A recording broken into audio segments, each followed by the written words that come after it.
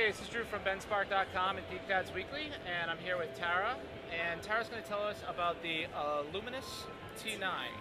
Okay, so I'll let Tarah tell us a little bit about that. So this is the Illuminus T9, and it's an Android-based tablet that will be on the market in June. It's going to sell for $499 for a 16 gig, $599 for a 32 gig. It's really easy to navigate. Of course it's not doing it now.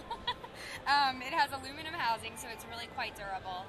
And they have a lot of very wonderful applications for this.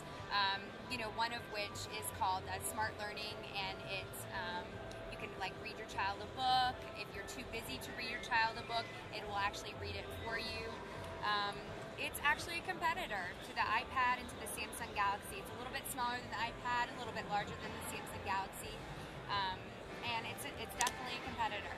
But it's Android-based, so if you're used to those types of that type of technology, I think you would really enjoy using this. This is the application called Smart Education. So, for instance, there's a series of books here, and we can pick one.